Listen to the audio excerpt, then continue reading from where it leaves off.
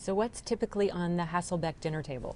Oh goodness, well we love Mexican food. So I'm a big chips and salsa girl, that's always there. I like a good chili.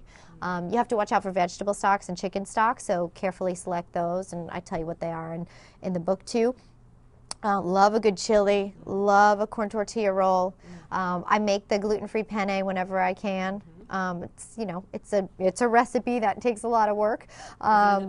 It's in the book. Right. It's in the book. And it's truly, Ashley Koff, the dietitian, also provides some great alternatives for kids.